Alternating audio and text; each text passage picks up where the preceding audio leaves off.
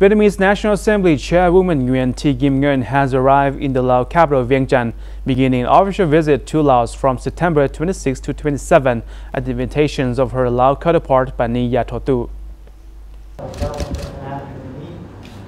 The visit, the first abroad by Nguyen Thi Kim Ngan as Chairwoman of the National Assembly,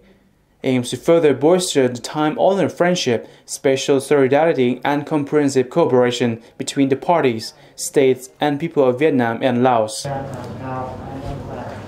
The same day, the Vietnamese National Assembly leader Chairwoman paid a courtesy visit to Party General Secretary and President of Laos Bounnhang Volachitht, who expressed his appreciation to Madame Ngan's visit to Laos to deepen the two countries' special relationship and comprehensive cooperation.